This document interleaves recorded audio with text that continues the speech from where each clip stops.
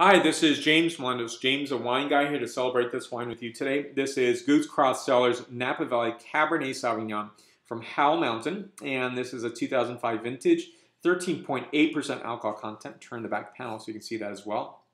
Now, this is a previous label. The current label is a little darker in coloration and just one goose on the label itself. I love this label. I think it's really beautiful. You look at it close, it looks like a monetary unit. Very cool. And look at that G. Very, very cool as well.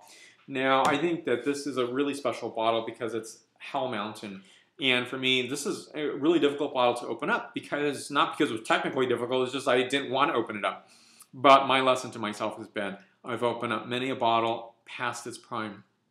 And I was absolutely disappointed. At least in this bottle, it's absolutely within its prime zone. And for me, that just makes all the world a difference to enjoy this bottle of wine. I have seen so many people open up prestigious bottles of 1976 something, and to everyone's chagrin, it didn't survive. It was way past its drinking time. And I think that is the thing, is that we have to remember, today we live in probably the best wine time ever. We have the best quality. We have wines available from around the planet.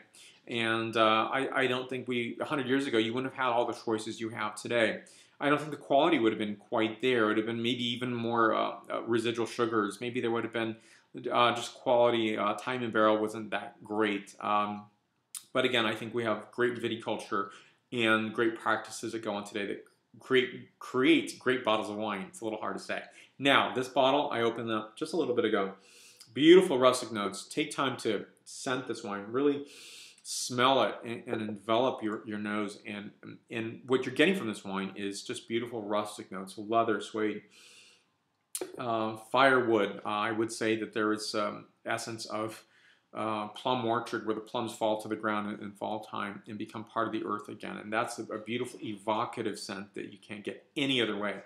Now, for me, on the taste profile, different notes as well. So I'll take a little taste and tell you what it's like.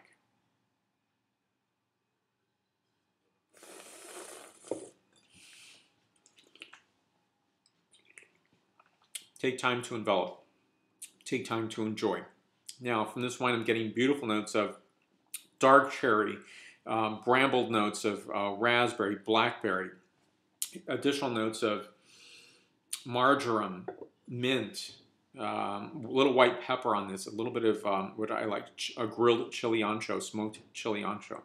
Beautiful wine. I give this wine a 9.4 out of a 10.0 scale. For more reviews, please go to jamesthewineguy.com. Please subscribe to my videos on YouTube, Facebook, Twitter, Vimeo, and Google+. Salud.